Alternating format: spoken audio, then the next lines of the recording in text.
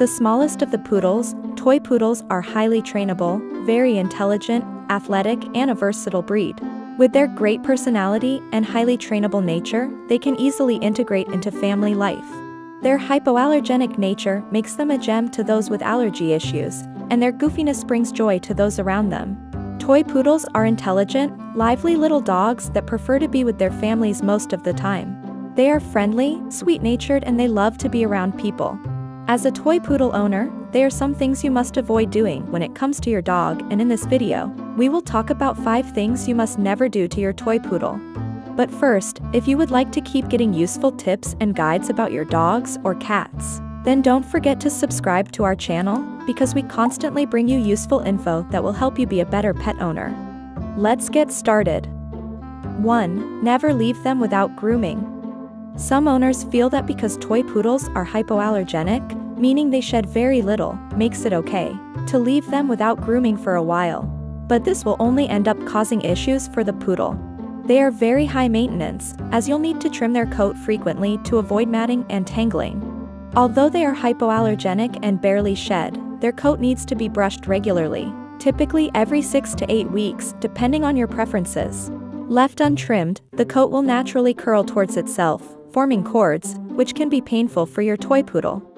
2. Never leave them in loud places for too long. Toy poodles can be wary of new people. They are naturally watchful dogs and won't do well if the environment is constantly loud. Toy poodles are very sensitive to your emotions and body language. That's because they're intelligent enough to understand what you want them to do. Sometimes, though, the sensitivity means that they might not be ideal for a loud household where they often have a hard time adjusting. If you are living in a loud household, try to get a safe space for your poodle where it isn't as loud. These dogs are not good at handling loud noises and strange people coming in and out of the house. A household with a lot of activity and a lot of traffic can have detrimental effects on a toy poodle's health. They might be in constant fear because they're always being startled or in a state of frightful aggression when aroused by loud noises. 3. Never pamper your toy poodle. Toy poodles are brilliant dogs, but their size does make them easier to carry.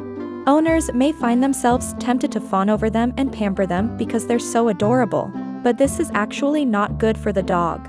They're intelligent, which means they'll catch on quickly and feel entitled to being carried around and being pampered.